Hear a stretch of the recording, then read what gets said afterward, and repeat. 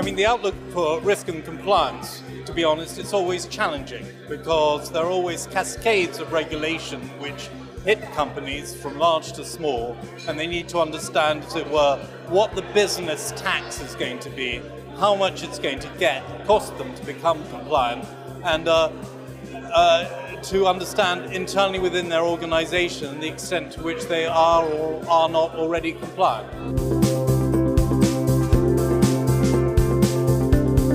Trade and transaction reporting are good opportunities for a bank to do many data cleansing and also help them have a better view of what they are actually doing.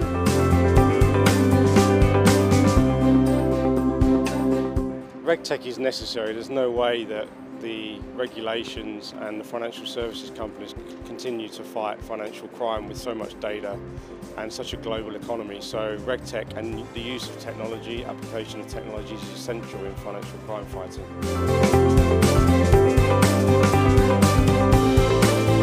In terms of helping to get ahead from a technology perspective, it's really not around, as it were, what has become a cliche, which is big data.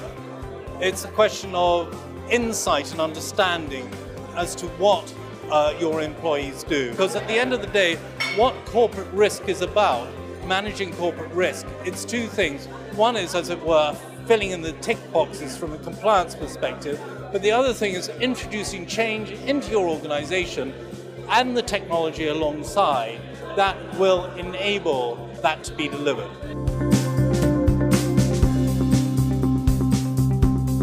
There's no doubt the number of compliance people has peaked. However, I think we'll start to see a shift away from people looking at data, people looking at matching of alerts, to smarter people looking at how they train machine learning engines and use artificial intelligence. So I think it's a misleading headline. The numbers have peaked.